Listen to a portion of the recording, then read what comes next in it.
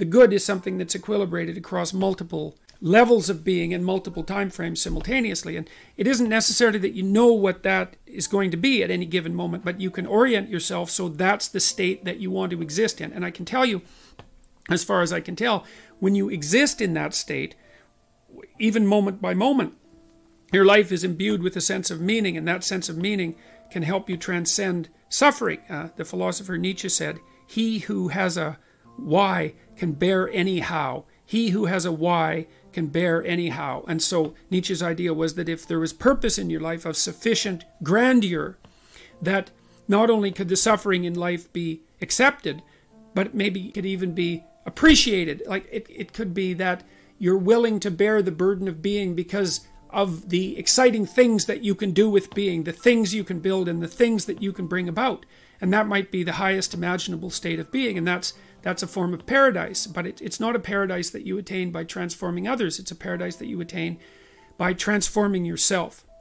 And that's a very difficult thing to do. And it's a very frightening thing to do, because it means that you're retooling your soul. And that's a job for that's the job for a forthright and honorable person. And it's an exciting enough task so that it will keep you occupied for the rest of your life. And then magical things will happen to you while you're doing it.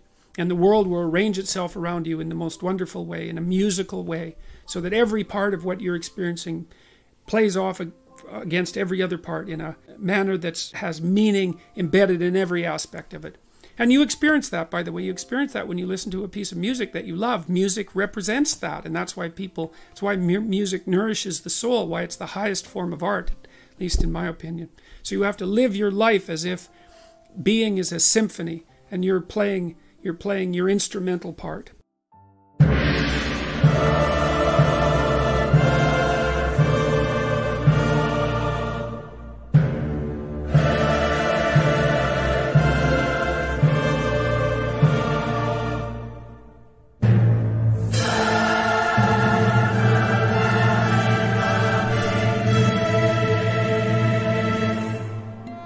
Once you orient yourself, then you have an obligation, I would say an obligation to the development of your soul to speak the truth.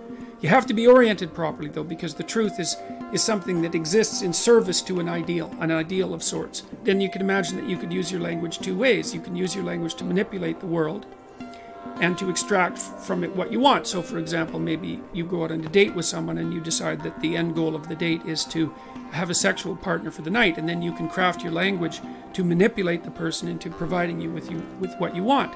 And that's like an instrumental use of language. But the problem with that, there's many problems with that, but one of them is that what if your idea about what you should want is wrong? Like maybe that's not the way to treat someone that you're on a date out on a date with. Maybe you're minimizing and reducing the interactions between you from what could be a healthy and elevated state of interaction and discourse to something that's basically the pursuit of impulsive pleasure. And maybe that's not good for you next week and the week after and a month down the road. Maybe orienting yourself towards impulsive pleasure is a very bad idea. Remember what happens in Pinocchio. Pinocchio goes to Pleasure Island, and Pleasure Island is a place where impulsive pleasures can be had at a moment's notice. But what Pinocchio discovers, along with Jiminy Cricket, that Pleasure Island is run by masked totalitarians. They're all dressed in black, you remember, and they're turning the children and adolescents who are on Pleasure Island, they're depriving them of their voice, turning them into braying jackasses, and preparing to sell them as slaves to the salt mines. And so there's an implication in that story that the pursuit of impulsive pleasure is one route to totalitarianism and slavery, and I believe that. So perhaps orienting your language towards the gathering of impulsive pleasure is a misuse of your highest gift, the gift of logos, the gift of communication. The alternative is to orient yourself towards the highest good, as we already described, and then speak the truth. And you can tell when you're doing that, or you can tell when you're not doing that, because if you're not telling the truth, if you're using someone else's words, you're being manipulated in a sense by forces that are behind the scenes. You're not using your own words. You're the puppet of an ideology or another thinker or your own impulsive desires. And you can tell when you're speaking like that because it makes you feel weak. It makes you feel weak and ashamed. And you can localize that feeling physiologically. If you listen to yourself talk, you can tell when you're speaking properly you will experience a feeling of integration and strength. And when you're speaking in a deceitful or manipulative manner, you'll feel that you're starting to come apart at the seams. And what you need to do is practice only saying things that make you feel stronger. And that'll mean, to begin with, that you'll notice that almost everything you say is a lie. It's either a lie or someone else's words. It's very hard to find your own words, but you don't actually exist until you have your own words.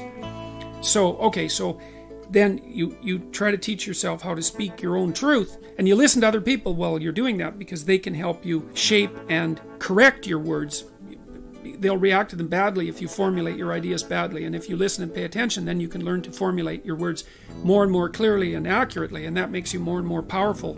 It gives you more and more authority, which is the beneficial form of power. Okay, so you do that, and then you have to make a decision of faith, and that's basically, well, that you can either use your language to manipulate the world and make it do what you want, or you can use your language to try to articulate the truth as carefully as you possibly can, and then you can see what happens. You have to let go of your desire for the consequences that you want. You have to assume that if you speak the truth, the results are the best that is possible under the circumstances. And so it's an exciting way of living in some sense. It's like continually walking off a cliff, because you don't know what's going to happen next if all you do is say what you think. You know, and maybe you're at work and you say what you think and you get fired, and you think, oh my God, that's a terrible catastrophe. But maybe it's not, because maybe if you're working somewhere and you have to lie to maintain your job, maybe you shouldn't be there. Maybe it's deadening your soul and damaging you in some permanent manner and making you corrupt. And so you have to orient yourself. You have to speak the truth as carefully as you can. You have to listen to others so that you correct your speech. And then you have to allow the consequences that ensue to unfold as they will. That's the ultimate act of faith, I would say. And that's what you do if you belong to Truth University. All right, so more practically speaking, then you should educate yourself. And it's not that easy to do now, because you have to find people who can actually tell you mostly what to read, and maybe also how to write, because writing is a way of formulating your thoughts ever more precisely. That's why you go to university, to learn how to write. If you know how to write, you can think. If you can think and speak and communicate in writing, you're unbelievably powerful in the authority manner, because arguments move the world forward. And if your arguments are tight and well constructed and lucid and well edited and carefully thought through, and you have 5 rationales for everything that you're doing, which is what happens if you learn to write properly, then you're like a force of nature, man. No one can take you down. And that's one of the things that people aren't taught about why you go get educated, especially in the humanities. Humanities education, if it's real, organizes your psyche, grounds you, puts you on a rock, and makes you a force to contend with. But you have to read the right people. And those are the great, they're the great people of the past. In my list, they're the great men of the past, and that's just how it is. And so here's who I would recommend. I put reading lists up at jordanbpeterson.com. There's 2 of them. And the people that I recommend primarily are their books written by the following list of people: Fyodor Dostoevsky, Leo Tolstoy, who I think perhaps the greatest novelist the world has ever seen, Alexander Solzhenitsyn, another great Russian novelist. I don't know what it is about the Russians, but man, they produce writers that are incomparable.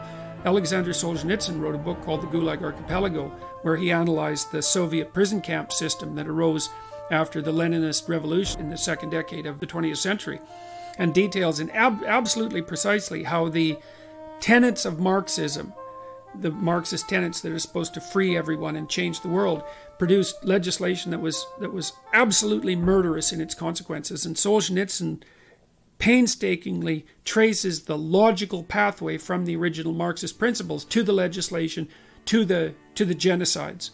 Because you'll hear people who are basically Marxists say things like, well, true Marxism never existed. And Solzhenitsyn took that argument apart in the mid-70s, and the Gulag Archipelago was an intellectual bomb. It demolished any credibility that Marxism had to intellectual respectability. You have to read the book. The book is about the central issue in our culture at the moment. If you don't read it, you're not informed. You can't participate in the debate except as a puppet. And so I wouldn't recommend participating in this debate as a puppet, because you don't know who's behind the scenes pulling the strings.